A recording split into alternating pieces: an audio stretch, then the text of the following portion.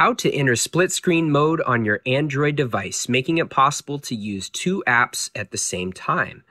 To get started, I recommend putting your phone on the home screen. So you can press the button at the bottom of your phone to get it back to the home screen. Next, select one of the apps that you wish to use in split screen mode. So I'm going to go ahead and open this app right here.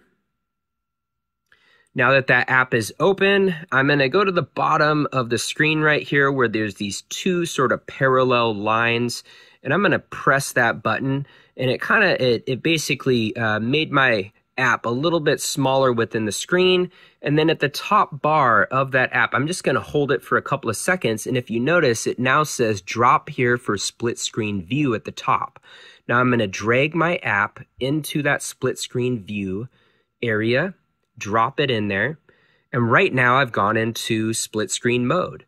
Now to bring another app in there, I'm going to click this.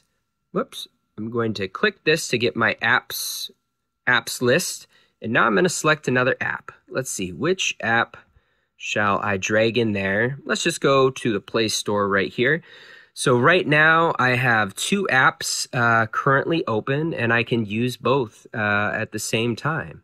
Now let's say I want to pick another app, so I can go back to this corner button and you'll see these two parallel bars. That's the split screen mode icon, so I can just click that right there. And now I can select another app by going back to the app list. And let's just choose something else here. So if I wanted to select this one, so now I am in another app. So let's go back to this. Now if I want to, let's say, close all, I can close all. And if I want to exit split screen mode, there's a little X at the top of the screen. I can just press that button, and voila, I've now exited split screen mode, and I'm back to my home screen. And that is how you use split screen mode on your mobile device.